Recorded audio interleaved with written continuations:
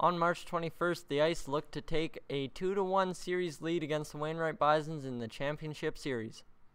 However, it would not start off well for them, as in front of the net there's a mad scramble and Jory Hoffman will end up burying it here on the forehand, past Rupp for the early 1-0 lead, and then it would just get worse as the Bisons would end up going up 2-0 here as Logan Davies puts it into his own net.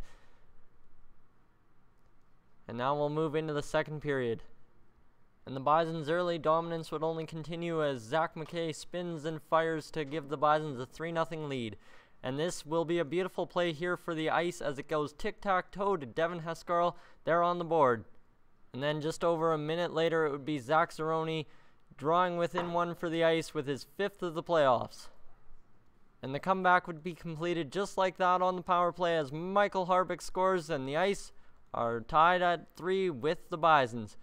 But the script would not go in favor of the Ice as Kyle Anderson scores in front of the net.